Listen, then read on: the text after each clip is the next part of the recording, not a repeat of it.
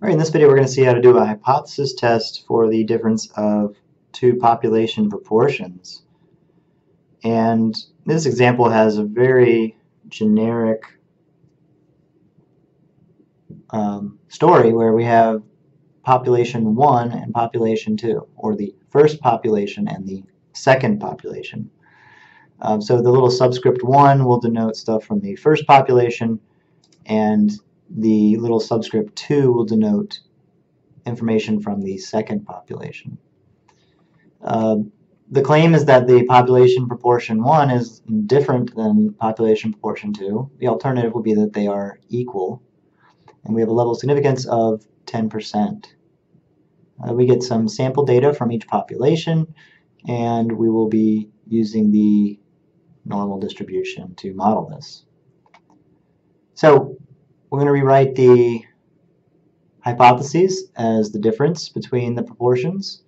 By subtracting P2 from both sides on these, you can get the hypotheses I have here in Excel. P1 minus P2 is equal to 0. P1 minus P2 is not equal to 0. Of course, because of that not equal to sign, this is a two-tailed test. And we're using the normal distribution because we have a very large sample, and it's a good approximation for the binomial distribution. The level of significance is 0.1.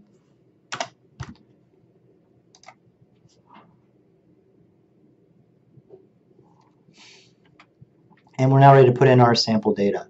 So in sample 1, we have a sample size of 528 and 218 successes, giving us a sample proportion of 0.41288.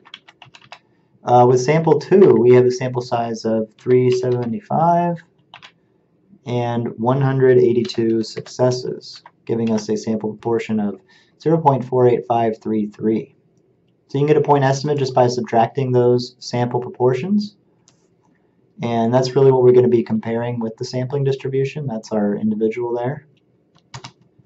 To see how far that is from 0, right? So again, if that's really close enough to 0, then it would support the null. If that's far from 0, it would support the alternative. All right, then we get into something called the pooled proportion. If you go to the OpenStax book, Chapter 10, Elementary Statistics for OpenStax, Chapter 10, Section 3, about page 580, you get these formulas for the pooled proportion, right, where you're basically adding the successes and adding the sample sizes and then dividing. And so that's what we have here in Excel. Just add those successes in the numerator, add those sample sizes in the denominator. And then you get the standard deviation of the sampling distribution. So this is the distribution here, and the mean is 0. And the standard deviation is this. Notice it references P sub C, that pooled proportion we just calculated. And it also has those sample sizes. So here's that formula in Excel using the pooled proportion and the sample sizes that I already have stored in the spreadsheet. All right, and then you're ready to find the p-value using the normal distribution. Your mean of the distribution is 0, the standard deviation is this thing we just calculated, and then the x value is your point estimate. So with the left-tailed case, right, again we have the point estimate for x, we have the mean of the sampling distribution is 0, and then we have the standard deviation there. All right, if you happen to have the right-tailed case, then you have to subtract from 1 because by default Excel calculates the area to the left. So the right-tailed area is always the -1. And then the two-tailed would just take whichever is the smaller as the tail, in this case the left-tailed, and it would multiply by 2 to get it on both sides. All right, so there it is, 0.03078. That's our p-value. And that is less than alpha. The level of significance was 0.1. And so remember what all this means, right? We're basically allowing this margin of error of 10%. We're below that. So 3% chance that the null hypothesis is true and the sample data is correct. That is below our threshold. So that's too unlikely, right? Too small of a chance of that being true. And since we trust the sample data, then we're going to reject the null, right? So only 3% chance the null is true. That is too small. We're going to reject the null.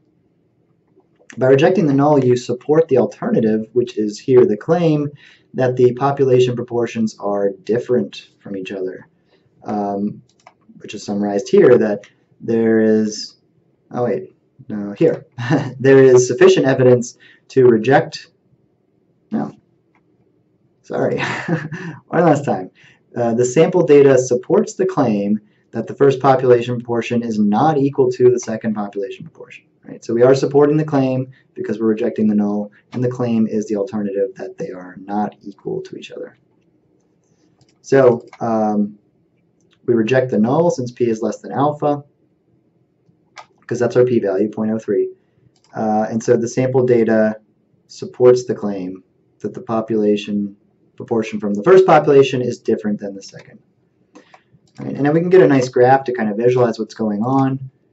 So normal distribution graph, you can use this site davidmlane.com/hyperstat/z_table.html. The mean is 0. The standard deviation is 0.03355, and we are looking at a two-tailed test. So we'd want to go outside negative 0.07245 and positive 0.07245. So that number is, of course, the point estimate.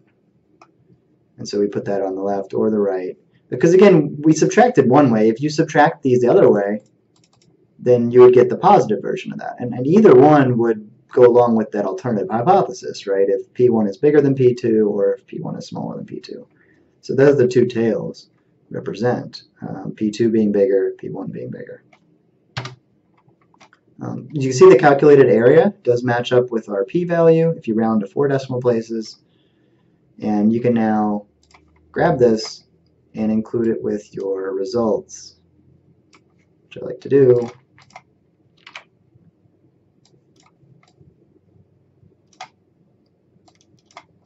That's a little too big, so make it a little smaller. There we go. All right, and we have answered that problem completely. There we go.